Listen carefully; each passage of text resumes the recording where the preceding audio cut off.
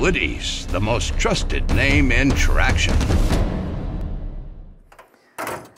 Now, a few weeks ago, I changed out the track on our Arctic Cat 270 horsepower turbo. I went for a 14-inch wide camoplast hacksaw that has a lower lug profile. I know what you're going to tell me. It's probably faster on the top end, but I'm not getting the grip I was getting with the previous track that was studded. While the new track design is solid, works incredibly well, and does provide great bite for both acceleration and braking, the truth is, with 270 horsepower, acceleration and braking are typically at a much higher track speed. So any additional grip is beneficial in more ways than one. Studding a track is something that most people are gonna let a dealership do, or bribe a friend who's done it before.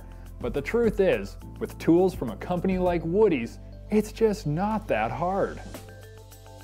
Woody sent me the full install kit, including the template that shows me exactly how to properly place the studs on the track for drilling, the white marker to mark the track, and the cutting tool.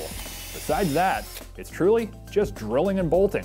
It's pretty repetitive, but easy to do. Seeing as we've got so much power on tap, we wanted to make sure that we got really good bite, and a whole lot of it. So we're going to be putting 187 of these carbide tip studs into our 128-inch track. Using the Woody's trigger studs, we're going to maximize traction on the lake. This stud is purpose-built to enhance grip specifically on the ice, using a long narrow profile and a 60-degree carbide tip. With the power from our turbo getting to the ground quite quickly, we opted for a stud like the trigger to help gain maximum grip on the lakes, where this sled truly shines. And aiding the trigger stud is the angled digger support plate. This cool design actually tilts the stud 7 degrees forwards, so when under load, instead of the stud rotating back past its most useful 90-degree position, it stays perpendicular and nets the best bite possible.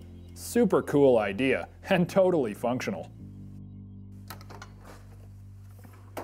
While getting maximum grip is pinnacle, something that's often overlooked is changing your carbides.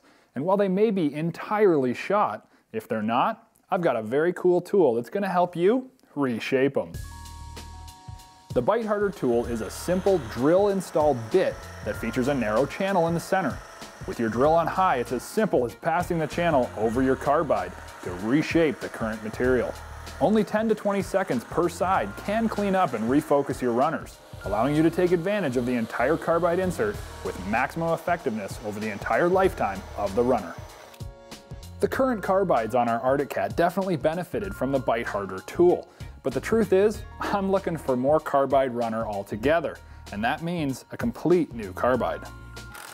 Choosing the right runner is just as important as choosing the right stud, and for our 270 horsepower turbo, I want to ensure I can get around the corners when required. The Woody's Ace utilizes a tall 1/2-inch square hose bar to place the carbide as far down in the snow as possible.